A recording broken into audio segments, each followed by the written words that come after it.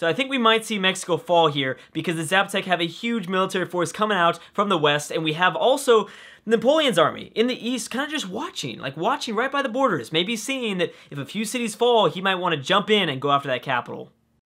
So let's make sure that we keep an eye on this region because it's going to be really, really exciting. Another research agreement's been going on. Lots of research agreements. I don't think the relationship of the worlds it hasn't really broken down just yet. Oh, so maybe that's not going to be the case because I was worried about these French units stacking right near the border of Mexico City, but maybe I think they're going to be too focused on taking over the remaining Aztec cities. Although no one really can reach San Jose. Actually, yeah, well, it depends. But I think the Aztecs are still going to remain around. I think eventually the Zapotec are going to go after the Aztecs, or maybe the Mayan. I don't know. But this city is probably going to get taken over. Which is going to give, what is that? Napoleon going to get 9 cities then? 1, 2, 3, 4, 5, 6, 7, 8. Yep, that'd be 9 cities. They are the most expansive. Oh, wow.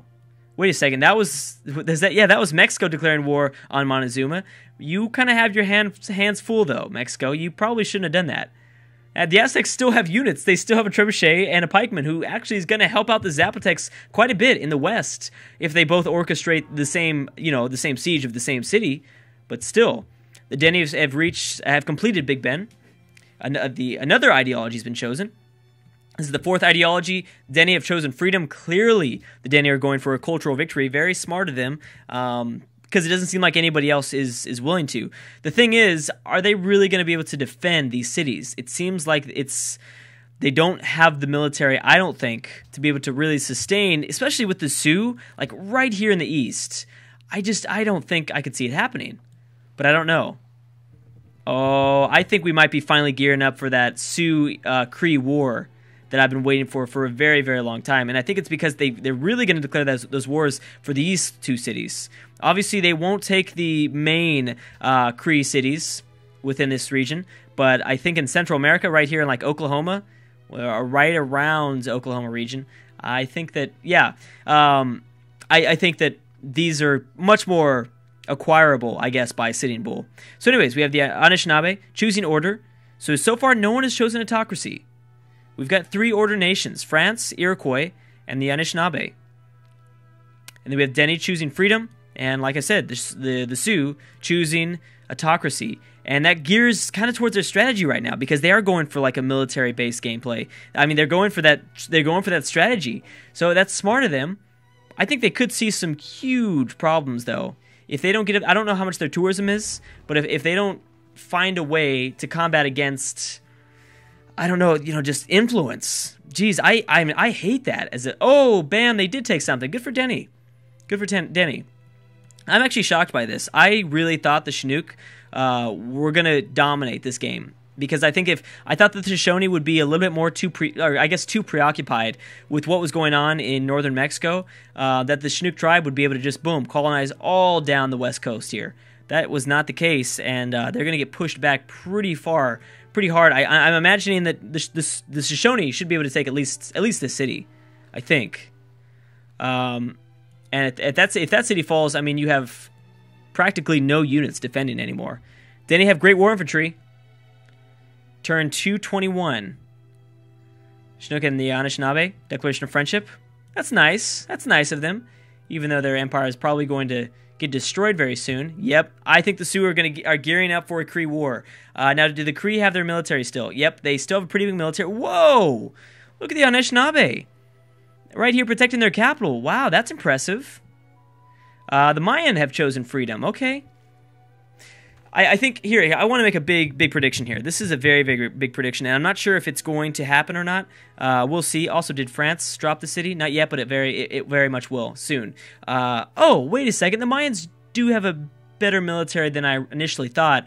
For a while there, this Mayan empire had no military at all. Their only military units were protecting the capital, and it was only 2 or 3, really not that much. It really wasn't that much, really, at all. But now they have more of I guess, a force to defend this other Mayan empire. And I thought this would just completely fall. But it looks like they could definitely defend against the Sioux. I think so. There's a lot of riflemen here. So I guess my prediction, it doesn't matter anymore. If they didn't have any units here to protect all 5 of these cities, then I thought this was ultimately determine the winner. Whether it be the Sioux, or the Shoshone, or the Denny, or who knows, someone from the south, the Zapotec.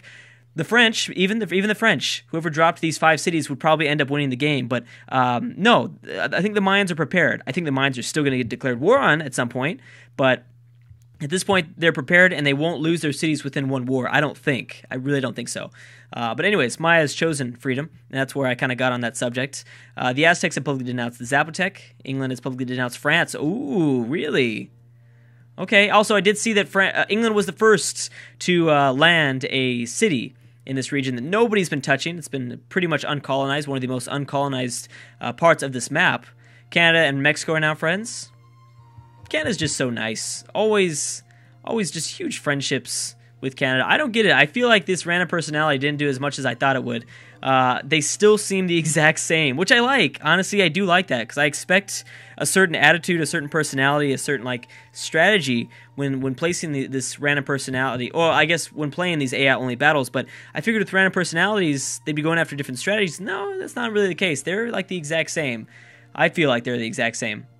England has chosen freedom. Okay, yeah, very much. The Sioux, I think, are going to be the only autocracy nation. Unless they start to steal away some great works, they're going to be in some major trouble. So France, up to 9 cities now. France is up to 9 cities. I'm proud of France. France has done a really good job. Even though I thought they could have done a better job if they decided to declare war on the Cree rather than Mexico a while back. But still, I mean, I'm not going to give them too much flack for that. Also, the Chinook have 12. I don't know where all those barbarians came from. That was quite a long time ago. But the Chinook were generating a bunch of barbarian riflemen 2 videos ago. I don't know what happened. Anyways, Elizabeth loves to smile. Mexico doing pretty good. Canada's doing pretty good. A lot of these nations are pretty low. And it's because they just have so many cities. Look at all these nations in the negatives. How is Napoleon at -21 happiness? Mayans at -8. I'm not used to this with an AI. Usually AI gets some huge happiness bonuses. That's not been the case. I don't think I've ever seen the AI with this much negative happiness. I can't believe it. I don't know why I put so much delay in between all those words, but I'm shocked. I guess it was for dramatic effect. Definitely for dramatic effect. The Zapotec have kind of, I don't know. Oh, Revolution by France. Oh my gosh, the French Revolution. Revolutionary France. Napoleon, this is your time. Uh-oh. I'd get worried now. I would be really, really worried. We have revolutionary France on our hands.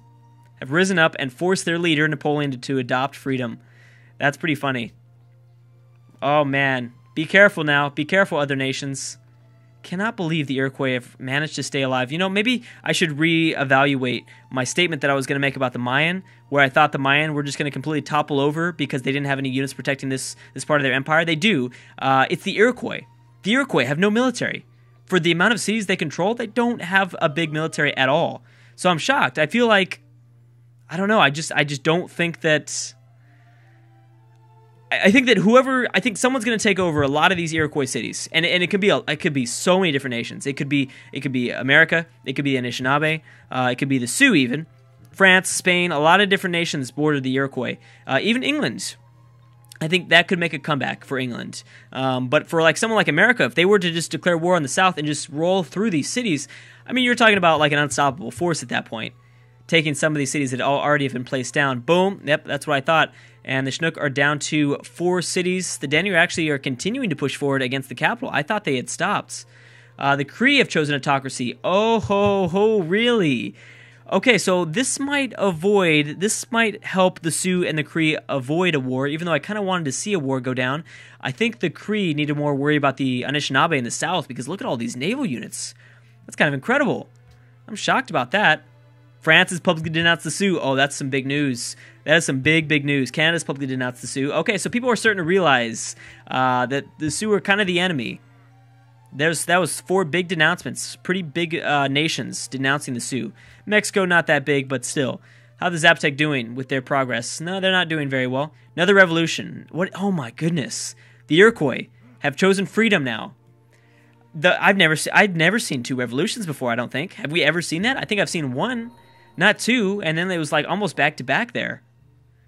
The Anishinaabe have denounced the Iroquois. They've denounced England. Oh yeah, it's going to be crazy. But here's the thing. If everyone chooses freedom, we might see less wars. We might also see less denouncements, less hate in this world.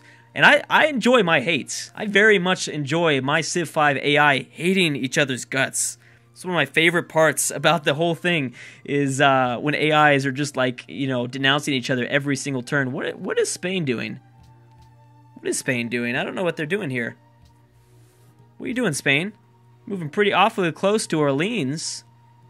I don't know what you're gearing up for. Who knows? So France's war with the Aztecs is pretty much over. They're probably going to peace out soon.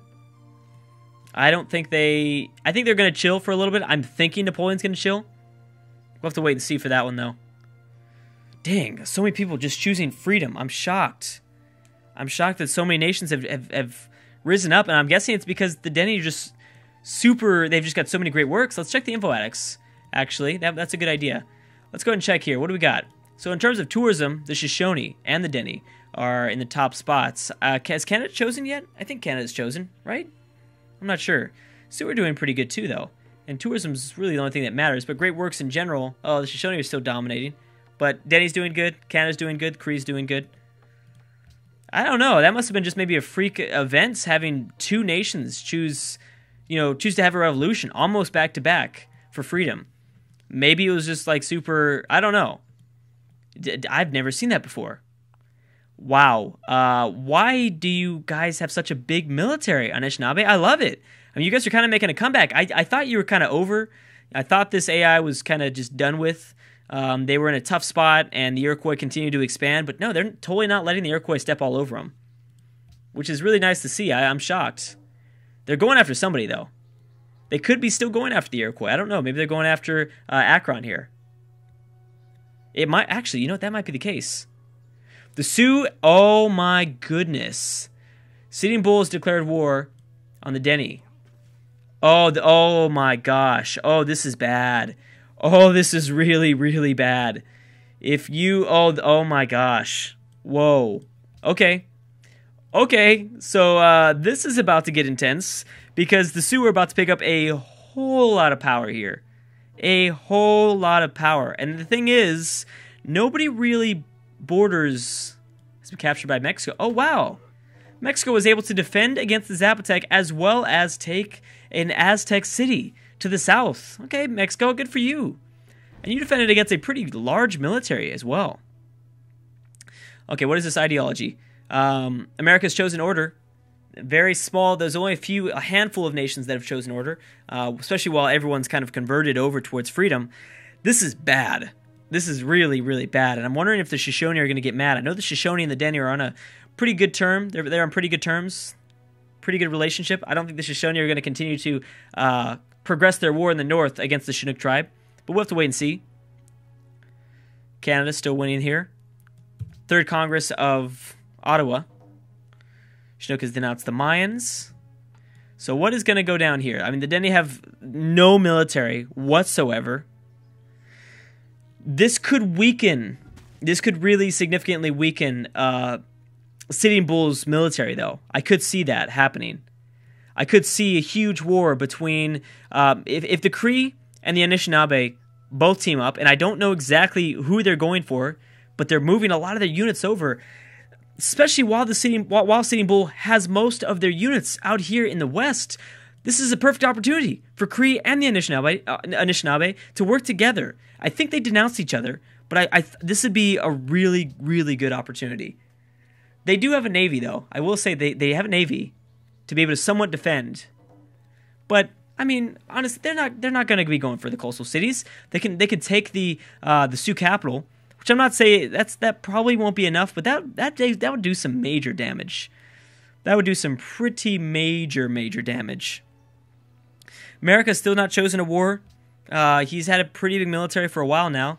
Elizabeth has in fact built a bunch of Ship of the Lines. That is what she really needed to do, but now she needs to declare war soon. While the Ship of the Lines are still significant, she's got to utilize them. And don't go to war with Canada either. Don't go to war with Canada. If you're going to go to war with someone, go to war with America because they've got no fleets. They've got no navy. Or try to go, I guess you could go back for Florida, but seems kind of useless at this point. Another ideology, Chinook has chosen freedom. This is probably one of the, I think the first AI-only battles I think we've ever had where most of the world has chosen freedom. Most nations do not choose freedom. It's usually autocracy or order, where like the majority of the world is autocracy or order. Usually, there's like a pocket. There's like 2 or 3 nations total, maybe 3 tops that have chosen freedom, and eventually those change because they either get destroyed or they they go through a revolution like we saw. So this should be interesting. I'm wondering how this is going to affect gameplay. Okay, so Washington is doing something. They're trying to move through lands here. I'm guessing freedom as well. Yep, Canada's chosen freedom. Okay, so I thought Canada's chosen their ideology, but I guess not. Zapotec have kind of ceased their colonization of California. They're not going for California or Baja California. Boom, the first Denny city has fallen. And it seems like the Sioux have lost a bit of their military. Oh, this is big. This is big. Upcoming session. Ban of luxuries, and then the repeal of the ban of whales, which is what I voted for. France, what are you going to do now? You're the strongest of the Europeans. You can't stop. The Zapotec are now splitting up their armies. Not a very smart idea. Not a very smart idea. Whoa, but the Mayans are starting to move their own military down south. Maybe to attack France? A week in France? Another revolution? No way.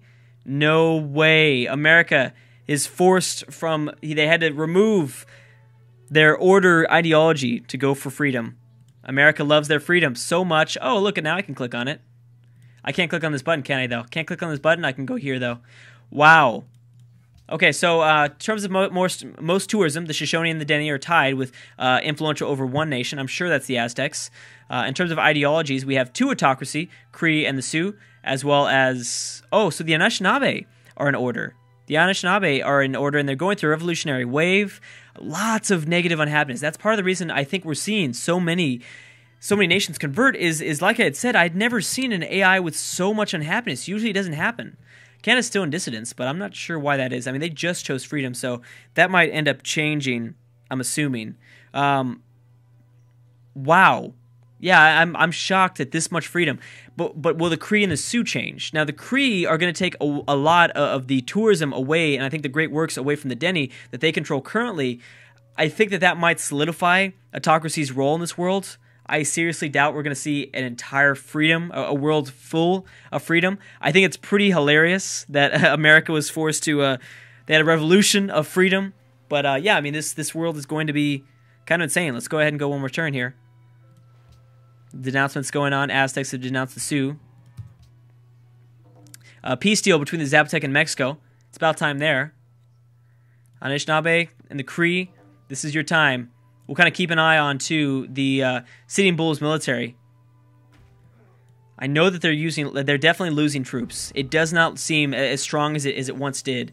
And because they're in the middle here, you got to be careful. You got to be really, really careful.